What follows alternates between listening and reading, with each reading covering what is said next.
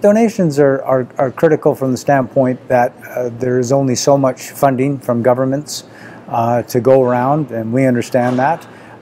It would be great that if all of the funding could come from our various levels of government, but that's just not possible. And if we want to have the level of care that we feel is important for families in the North Okanagan, that means all of us have to pitch in where we can and how we can. And certainly for some people, that's more possible than others. And so where we're in a position to be fortunate enough to be able to help, we feel that it's important that we do.